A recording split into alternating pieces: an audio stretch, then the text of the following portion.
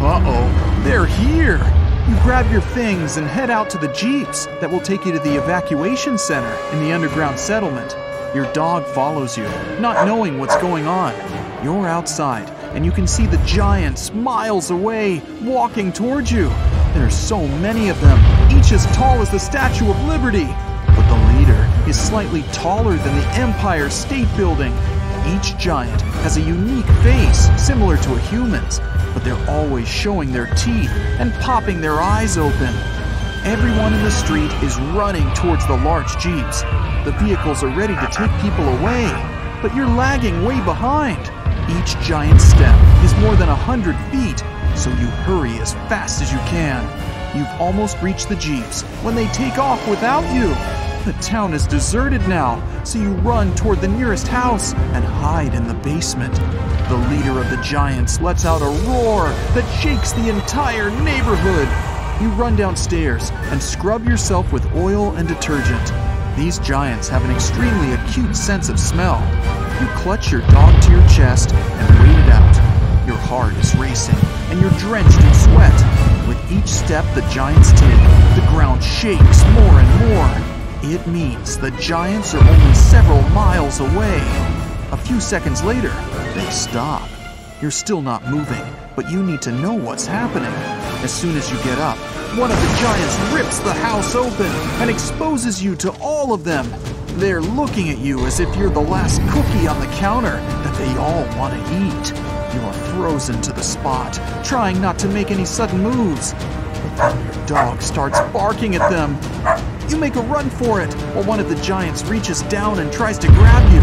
Others want to catch you too, but their hands collide, giving you a chance to make a break for it. You find a motorcycle on the road and drive away as fast as you can. The giants hear you and set off on a chase. It's a good thing these roads don't have any obstacles. Whoa! One of the giants jumps over you and lands at the side of the road. They're right behind you, and the one in the front has its mouth open, ready to swallow you whole. You drive off the road and head for the forest. The trees are only knee-high for these giants, but at least they won't be able to see you so easily. The forest is dark and not suited for a motorcycle to move around. You're zigzagging between the trees, but suddenly your bike collides with a large rock, and you get tossed into the river along with your dog. The motorcycle explodes, which draws the attention of the giants, but you're already getting washed down the raging river. Not too long after, you manage to swim to the riverbank and catch a breath. It's now nighttime, and you quickly set up camp. You can see the giants in the distance, wandering around like zombies. Some seem to sleep standing up. Hidden in a small cave, you start a campfire and cook some yummy fish. It's quiet around. You're miles away from the giants and hidden inside the cave. And still, the tallest one spots you and lets out a shriek that shakes the entire forest. The rest of the giants wake up and start running towards you. You quickly put out the fire and dash toward the densest part of the forest. Luckily, the giants are far enough for you to find an abandoned shack. There you see a motor scooter, and miraculously, it works. You start it up and swoosh away. You drive back to the main road, but the giants spot you and start chasing you. Your dog, meanwhile, is doing its job, barking at the monsters to scare them away, but it's definitely not working. In front of you, there's a tunnel through the mountains. It leads to another city. The giants stomp around and destroy everything in their path. Their glaring eyes shine like headlights in the dark. You manage to drive all the way through the dark tunnel. In front of you, there are cars crushed and thrown around. You find an overturned truck with some food and stock up. You can hear the giants behind your back trying to squeeze through the tunnel. Suddenly, a hand reaches out and tries to snatch you, but instead, it grabs a car. You quickly get back to your scooter, your dog under your arm, and drive to the end of the tunnel. The giants are still trying to break through the mountain. The sun rises as you keep driving. You're all alone in this land. Everyone else has already left the country. You stop by some gas stations on your way to refuel. You sleep in abandoned roadside motels.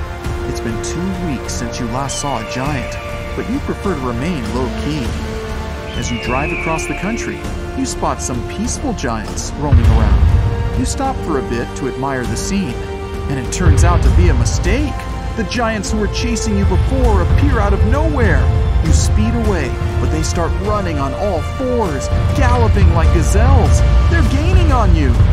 You reach a large lake and drive along its shore. But an aqua giant appears from the water and attempts to grab you.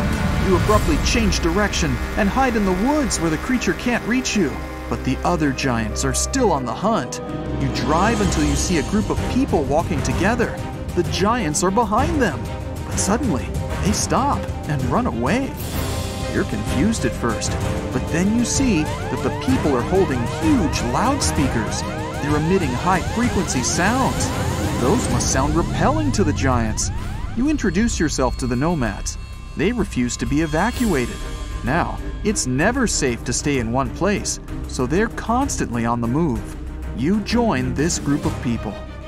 They tell you the entire story.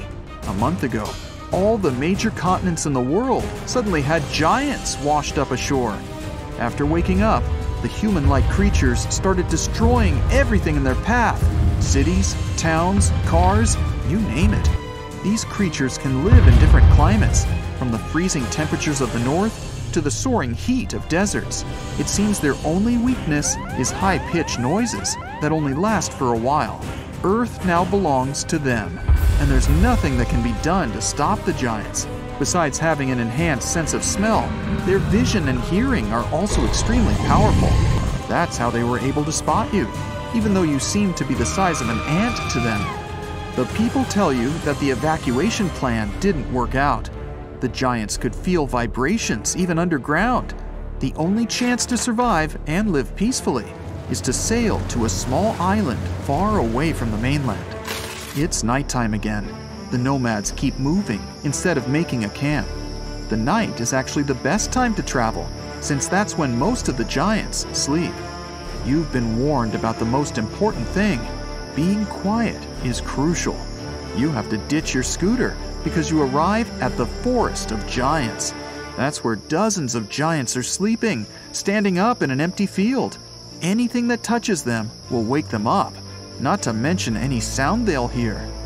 The nomads organize themselves and begin maneuvering around the giants, whose feet are the size of a large bus. You're tiptoeing around them, but the feet are everywhere. You manage to get past the giants, but someone in the back accidentally brushes against one of them. The giant is startled awake. This alerts the others. They wake up in a frenzy and start rampaging around. You and the rest of the people sneak away toward the coast without the giants seeing you yet.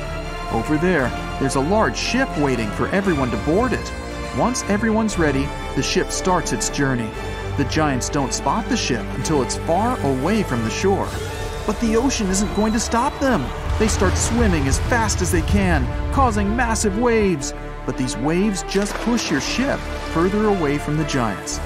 But as soon as they get close enough, the people on the ship switch on the loudspeakers. The high-pitched sound scares the giants away. This allows the ship to sail to a deserted island, far, far away from the danger.